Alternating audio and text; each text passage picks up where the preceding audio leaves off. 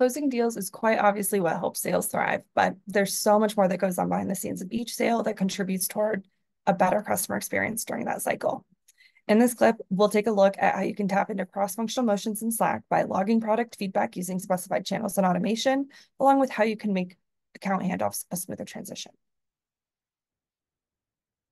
We'll start with how we can log product feedback.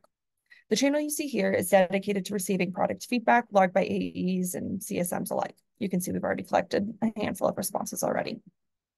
If I check out the channel canvas, I see an FAQs linked at the top, as well as the process I need to follow to submit feedback.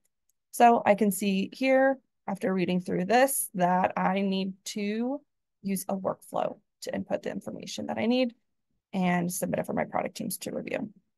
So I'm going to go ahead and kick this off by clicking Start Workflow.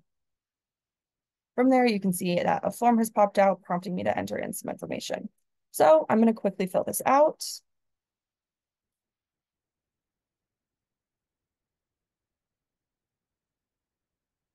And insert all of my answers into this form so that my product team has all of the details they need.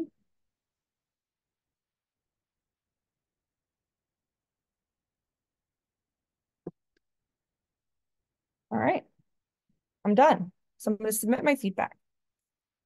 What you'll notice is that my product feedback is then posted immediately back into the channel. So this helps with the overall transparency. And if I am looking to see if a product request has already been made, I can easily search for that because all of the content is posted right back into the channel.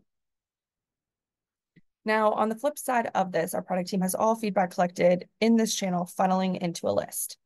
If I look back at this canvas, I can see they actually have it logged here. So my feature request that I just made is going to be added into this most recent line item. But I can also see all historical feature summaries, product areas, problem statements that have been submitted by my peers. This helps me to, again, see what's already been submitted. Also gives me a good idea as to how or what my product team is prioritizing.